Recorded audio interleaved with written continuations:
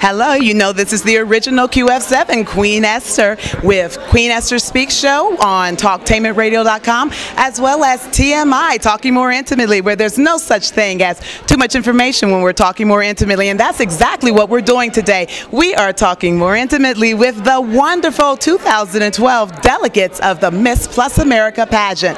In fact, I believe we have a couple delegates that we're going to tune into right now and talk to them about various questions and various things that are going on in their lives. Look who's coming up right now. Hi there, how are you?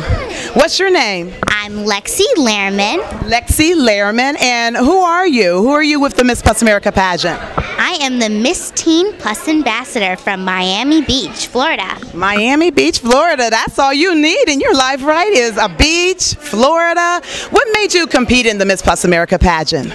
Well, I will give credit where credit is due, but the movie Miss Congeniality. I mean, I saw the sisterhood and all the fun they were having and thought I would love that experience. That is awesome. So tell me more about this teen thing, because there's some teens that are competing for a title, and it's what, the Miss Plus America 2012 Teen Ambassador? Is that correct? Okay, so what does it really take to be a teen ambassador for the Miss Plus America pageant? In my belief, I think you have to be kind, courteous, and a generous person. Okay, kind. What was it else? Courteous. Okay. Now, do you think teens today represent those qualities?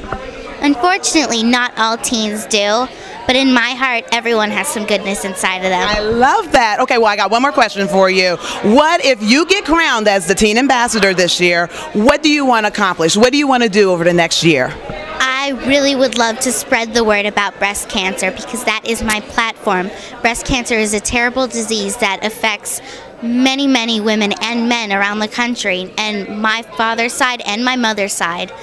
So you have a personal family history with it? Okay, well that is definitely commendable.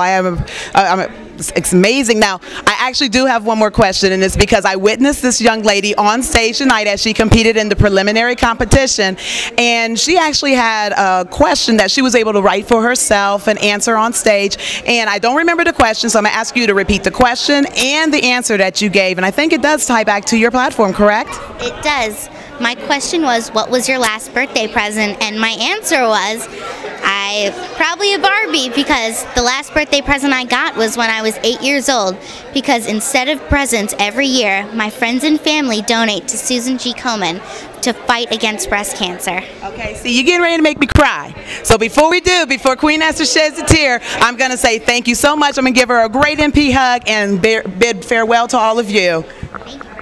Thank you. All right, and that's more of Talking More Intimately. See, we're going deep now.